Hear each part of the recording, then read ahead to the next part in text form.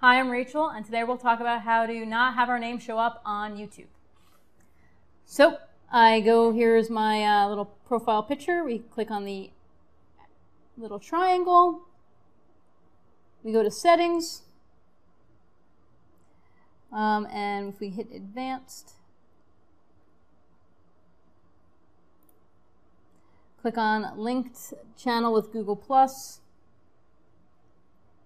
And we can, for more options for updating your channel, and I can choose a better name. So I'll click on that, and I'll enter a name such as Too Many Secrets, and I'll hit done.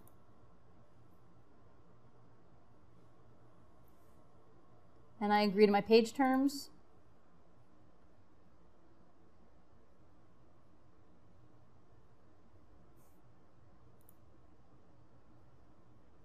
And now you see up here as Too Many Secrets, and I don't have a picture on there.